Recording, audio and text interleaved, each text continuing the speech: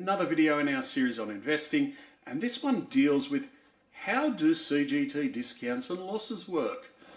This is a really common area of client confusion, and it's not uncommon where client provides us with their information. They say, I've worked it out, I've got a $10,000 capital gain, and we go back and we say, it's wrong. And they go, why? So I want to explain the information to you so that you've got the knowledge and it'll help you avoid mistakes yourselves. So tax law prescribes the order in which certain calculations occur for CGT purposes. And capital gains tax is a perfect example. Now, Section 102.5 of the Income Tax Assessment Act 1997, if you have the interest, can be Google, and it prescribes the order and the method. Okay. So step one involves reducing the current year's discount and non-discount gains by losses in the current year. So, discount and non-discount. Okay. Then we move to step two. So we reduce the result of step one by the prior year losses. Right? So if we go back and note in step one, the taxpayer gets to choose to apply losses to either the discount or the non-discounted gains first, because that might preserve some of the discounted gain for the further steps which result in tax. So think of it this way. Many people say, I sold shares for $100, discount gains, that's 50. I also had a carry forward loss of 50, therefore my capital gain is 0. We go, not quite. It's actually your gain of 100 less your loss of 50 equals 50. Now we can halve that. So see the difference. One is a 0 result, the other $25 taxable. And that's an important difference everybody should know and understand, particularly if you're also investing in ETFs, because you've got your cost-based adjustments, that comes in as a further factor. And then you might even have distributions of discount or non-discount CGT amounts from a trust. So that can also further affect things. So step 3 of the CGT calc then says we reduce the discounted gains by the discount percentage, and that's commonly 50% for individuals, or where a discretionary trust is involved, it might pass through to the beneficiaries in the same manner. And step 4 is if a small business concession applies, then you apply those now, and then step 5, you add your discounted gains and your non-discounted gains, and that is the taxable amount. Now, it's important to note that the order in which we perform these calculations is important, but also when trusts are involved, we sometimes get queries from clients and they say, hang on, the discounted gain's $5,000 and yet you've distributed $10,000 to the beneficiary. That is correct, because the taxpayer who's the beneficiary must also consider their losses. So they get a $10,000 discounted gain, which if it's their only gain, yes, that may well be discounted to 50%, $5,000. But if they had a CGT loss, it affects them. So this is why that occurs. Now I want to explain 2 instances where some losses can still be lost, because CGT losses roll forward indefinitely. There's no loss of them, but they can be lost in 2 situations. Death ends tax losses. So if the taxpayer dies with CGT losses, the deceased estate deals with income produced after death. At the time of death, those losses are just gone.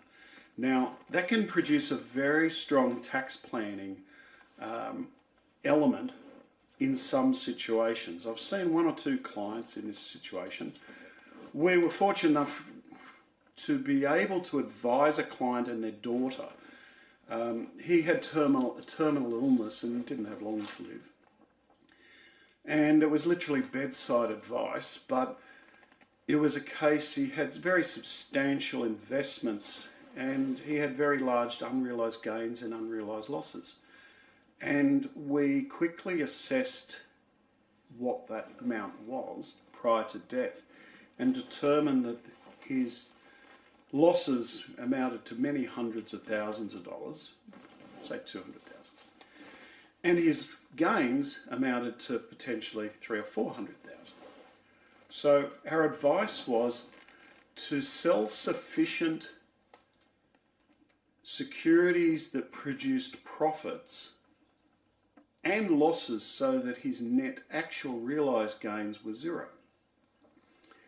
And we did that, we assisted that, and he died a few weeks later, and the value to his daughter was a saving of $160,000 from his estate in tax that she would have paid had she inherited those assets at the cost base from when he'd acquired them.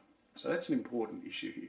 So don't think of it as a rather tacky subject as much as think of it as a tax saving. I think we all like to cheat the tax man genuinely, and there's one way. So death ends the tax losses, so bear that in mind if you know of somebody with either realised tax losses or unrealised tax losses. The other way is section 102.52 contains a rule concerning bankruptcy. It basically says a person who was earlier made bankrupt or released from bankruptcy will lose access to prior year CGT losses. Now, the reason for that, I've also seen instances where this has benefited a taxpayer or affected a taxpayer because a bankrupt may have reported tax payable on gains and losses, and this is an integrity rule because they may never have paid that tax. So it says we're going to wipe the slate clean. So it says if you've basically been bankrupt, we wipe the slate clean. You no longer have prior year losses.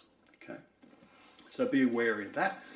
But otherwise, I hope that's helped explain how CGT discounts and losses work. One further point that CGT discounts is just general income tax losses. Now, general income tax losses carry forward indefinitely, subject to bankruptcy rules, but carry forward indefinitely. Non-residents, particularly who might hold property and are producing losses over years and they're accumulating, can actually get some CGT benefits. Now, the CGT benefit is this. By selling shares or investments for a discount, they will include the discount amount in their taxable income, providing that's applicable. Okay, they might need to be a resident, all sorts of issues, so get your own advice on this. But let's assume they can sell and they produce a CGT amount that's subject to tax. Those accumulated tax losses will discharge the reduced indexed amount of the gain so that no tax might be payable. So if you have accumulating tax losses and you have CGT assets, etc., it's worthwhile getting some advice. Okay. And we hope you found that all helpful. And if you need to speak to us, give us a call. Otherwise, we hope you enjoy further videos in this series or any other of our videos, and we look forward to speaking to you soon. Cheers. Bye.